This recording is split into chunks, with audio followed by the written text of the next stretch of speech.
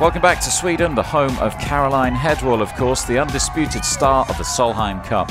In her 5 outings in Colorado, she delivered 5 points as Europe destroyed the American team to win the competition for the first time on US soil. Yeah, I mean, I thought it was a really strong team, and then I read some media and they were saying that we had no chance. And I was kind of surprised because I really believed in us, and obviously we did pretty well too.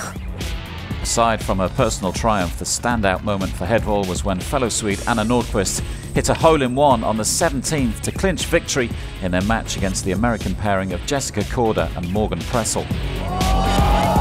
Well, I think when Anna made that hole-in-one, this is golf, but you know, so when she made that hole-in-one, that was just a good feeling. And I mean, just shaking hands on tee and thanking them for the match, it was cool. I think it was Jessica. I was going up, and she was looking at her caddy like, so what do I do now? Yeah, it was cool. Hedwall's 5 points captured the headlines on both sides of the Atlantic. She was simply unstoppable on her way to that record-breaking score.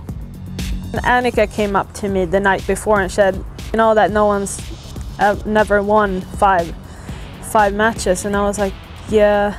And she was like, yeah, you can do it. And I was like, yeah, I'm gonna do my best. And I was like, at that point, of course, I wanted to do it, of course. And at the same time, I know Michelle is really good in the Solheim Cup, and I knew I was gonna have a tough match, but I managed to pull it off, and it was more than I could have asked for.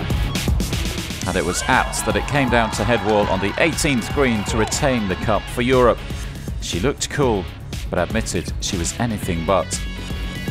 I was shaking, and I mean, I was really nervous over that putt, but at the same time I was so focused on making it, and I did, and it was definitely one of the worst pressure I've ever felt, for sure, but it was a good feeling when I went in the hole. I was just standing there, I was like, wow, what just happened? You know, you can't really believe it, but it was an amazing feeling, and I wish I could do it over and over again. Having enjoyed 2 victories in her 2 Solheim Cup outings, the Swede is likely to experience many more moments to savour on tour.